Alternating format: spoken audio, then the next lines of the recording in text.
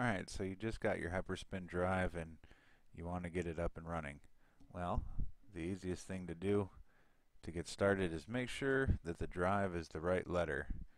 In our example here, you can see that it is something funky like L. So, what you want to do is choose L, right click, change drive letters and paths, change, use this drop down and look for D. If D is not in this drop down, that means something else is labeled D.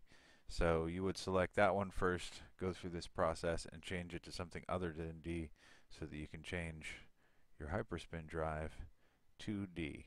And you would click OK. Disregard this this little warning right there.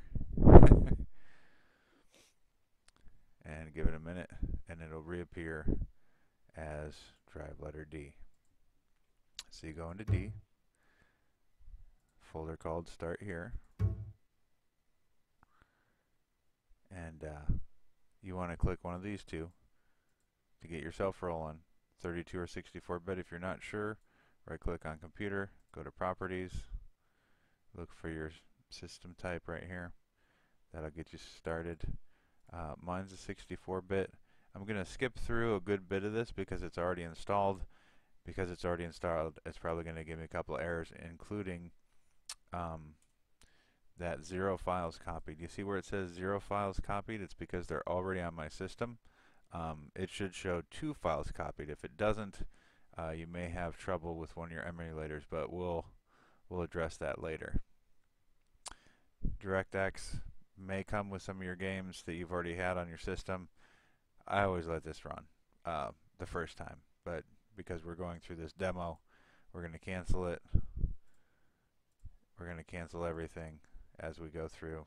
You would let them go through all continually. The main purpose of showing you this is so that you can see what each screen will look like when it pops up. They'll pop up one after the other.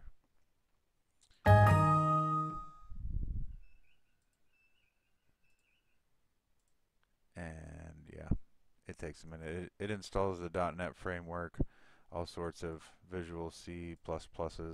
If you have a 32-bit system, it does go a little bit quicker. There's 3 or 4 installations that it does not have to do. It will still do the .NET framework 4 though. 4 and 4.5 I think, but again, I'm going to cancel so that we can get through this quickly, because there is a message that I do want everybody to see at the end so that you know everything that was supposed to install at least made an attempt, because the way the batch file is set up, it does one after another after another. And we're almost there, trust me.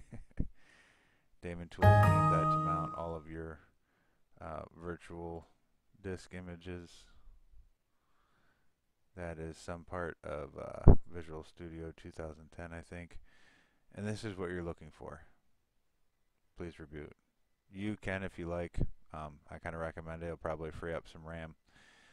I know the video was kind of short, but the next one I will try and describe a couple of things, like if you're missing some ROMs. That's what most people have been asking about, so we'll start there next. Alright, bye for now.